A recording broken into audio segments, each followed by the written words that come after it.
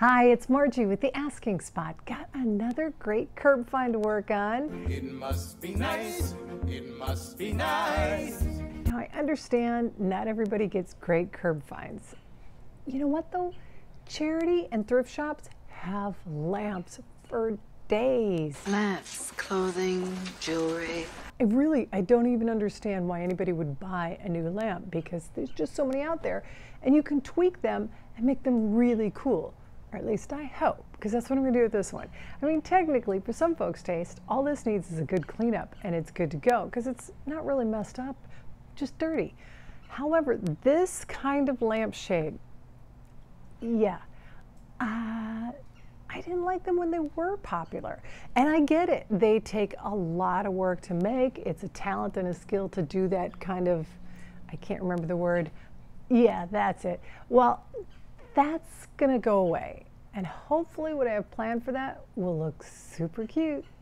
We'll see. To protect it, I'm gonna go ahead and put some saran wrap on this.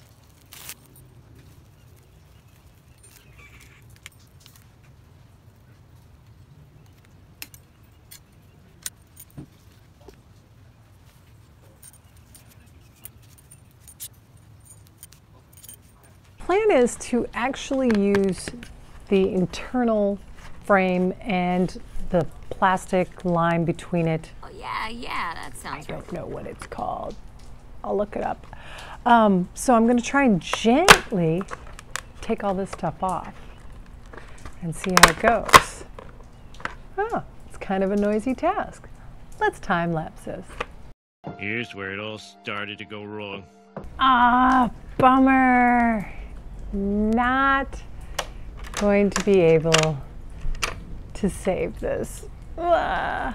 Done that. But Plan B. my thrift shop's not too far away, so I'll pop over there, see if they've got a lampshade of similar size where I can carry on with my project. Back in a flash, Kate. So, went to my charity shop and they did have lampshades, but they were too big or they looked like this, and that's not what I wanted.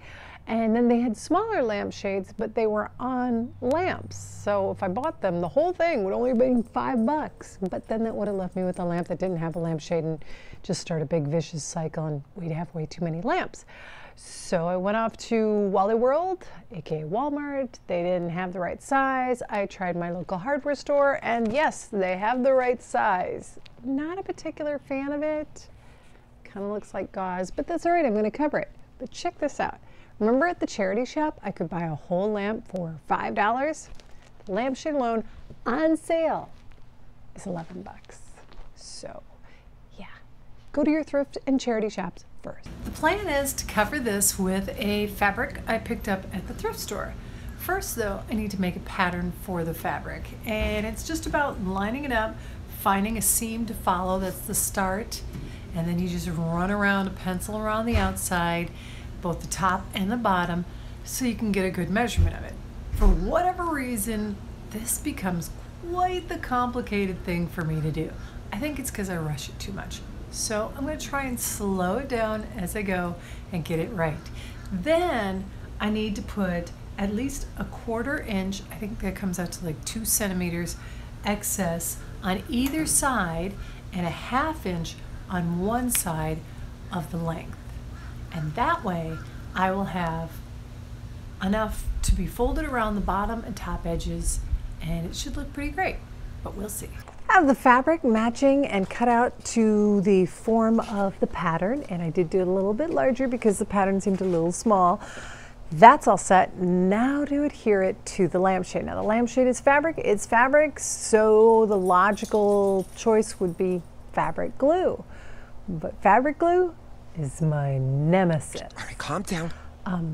Yeah. I tried to make a monster eye with it, and it was not fun. Do one of those. All right, so seeing as I have attached fabric before, you can see the video I did on some furniture. I'll put that link down there using Mod Podge. I also think I could just use some watered down school glue. I think that might work too. But this has been safe and lucky for me before. If it doesn't work, I will resort to using my nemesis. Never! Let's hear it for the epic fail. Yeah, no, this is what it looked like. Not good. Yeah, it's not good. So back to square one. I went ahead and took it all off. Luckily, I saved my pattern piece. I could just wash the original fabric, and I did put it in the wash, but as long as I have so much excess fabric, I'm going to try a whole nother route. Now for a complete change of mood. Kind of wanted to paint it red, but instead I'm going to go with a matte black. And it's light coats, because if you try not to do the whole thing in your first coat and focus on, oh, I'll get it on my second coat, you're more likely to have success when it comes to spray painting. We need a top coat. Oh no! All right, here's what happened. Well, and yeah, I am definitely She's pretty pissed. Upset. not happy about it yet. I'm getting there because I looked into what caused it, and yes, it's operator error. Temperature wise, they don't want it too hot and they don't want it too cold, and I didn't think it was too cold here because, you know, hey, I'm still wearing a t-shirt, but we are having a cool front here, so we did get below 65, as in 64, really? But apparently that is an effect.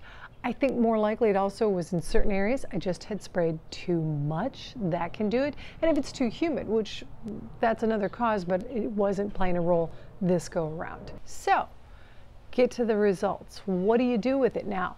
Option one, you could sand it down once it's completely dry, then sand it down and start all over again. Or option two, notice I said you could take that one because I'm not. Option two is you just leave it. It's crackled. It's kind of a finish. It's a thing. I'll leave it. I might tweak it and do something with it to highlight it, but more than likely I'm just going to leave it as is. All right, time to work on the lampshade. It was such a mess. I was going to try and do another round of the fabric over the top of it, and I was just getting so frustrated. I thought, I should just paint it. No, not paint it like I did before with the other lampshade with the chalk paint. That one got a lot of angry comments. I imagine this is going to get a few too, because what I did is I decided I'm going to spray paint it. And I'm going to use a can of spray paint that I bought for a different project that I didn't use. I ended up going with something else. That was the black chair with the copper legs below and up, everything. Loved that. But this time I'm going with this paint, and this is the results.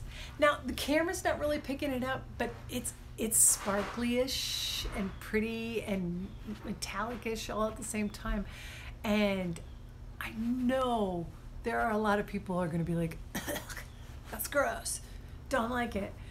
You know what? It's not about my end result. It's kind of about inspiring whatever your result will be. I know you can make something better than what I did, but whatever you make, as long as you're happy in the end, that's all that matters, because we've managed to keep something from going into the landfill. Remember, this was a curb find. So, how does it look? Well, let's go back to how it started. And if you could, please consider subscribing. And now here is the final results. Not everybody's cup of tea, but I am thrilled with it. And I hope you are inspired to do something like this too.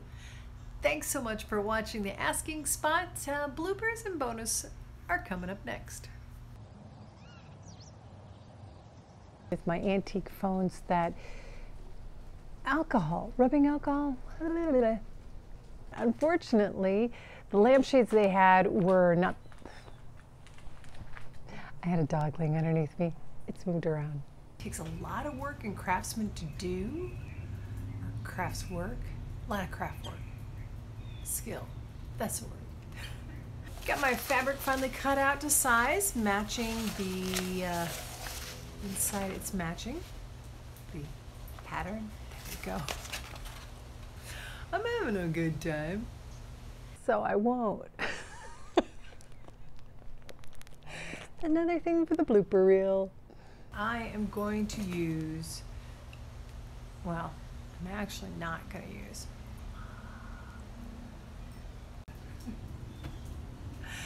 This is going to be a long blooper reel.